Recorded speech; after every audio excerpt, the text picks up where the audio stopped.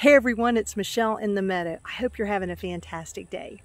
When I made my follow-up video on the birdies and Vego garden beds, I did not expect so many questions about the hoops and nets that I have over them.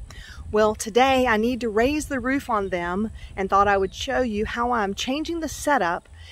And if you're interested, I'll share the links to the products in the description of the video.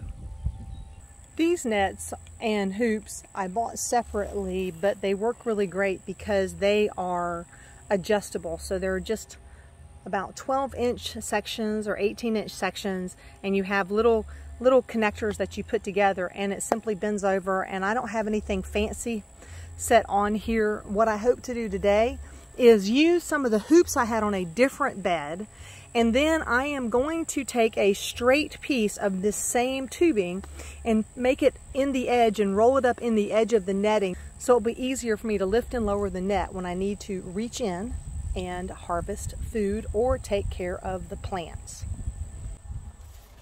I think that the Thai eggplant is going to be really happy, as will some of these peppers over here, because they are raising the roof on their own and they would like to have a little bit more room for sure. These come in simple sections, and between each section is a connector, and if I want to extend it, I can either take the cap out here and add another connector and another pipe, or somewhere in the middle.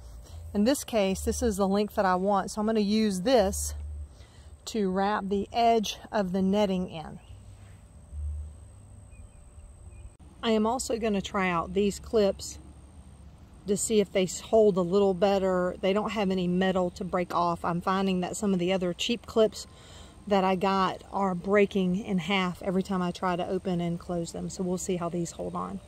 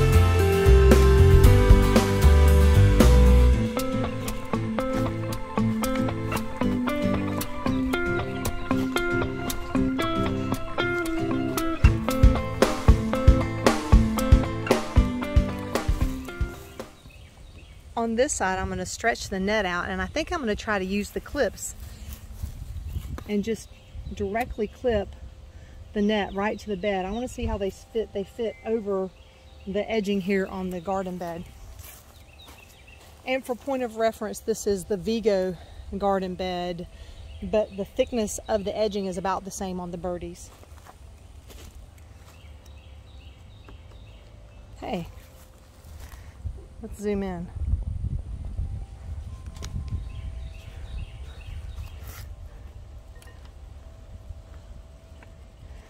That'll do it.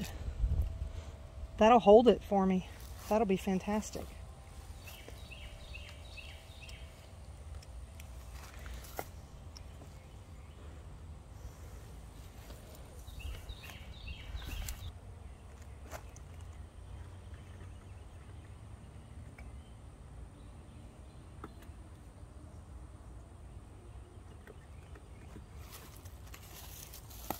Oh, I like that a lot. I like that a lot. All right, now let's get these new hoops in there.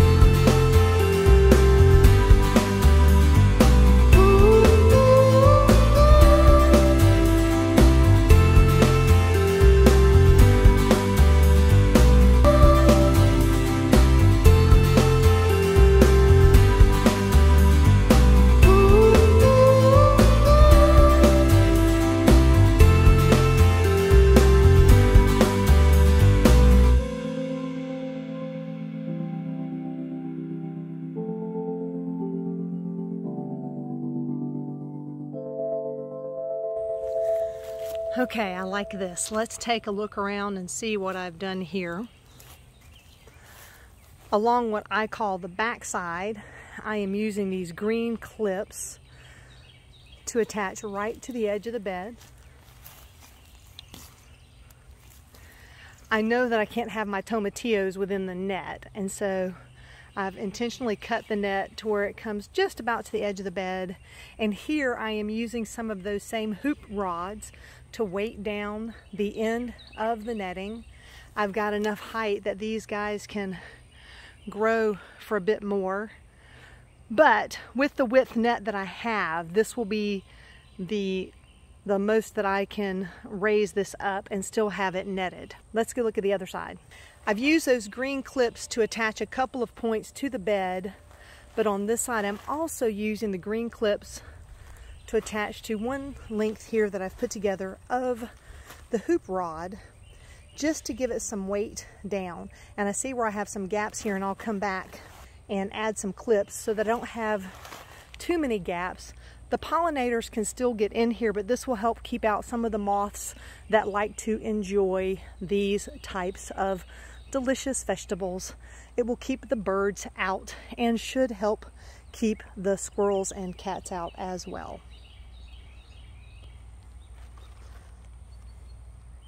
Hooray, that is done. I didn't get started as early as I want, and it's getting warm out here, so it's time for me to get out of the sun. And remember, my friends, if you like this content, please give it a thumbs up, subscribe to the channel, and if you'd like to know every time I produce a piece of new content, you can click that notification bell and find out.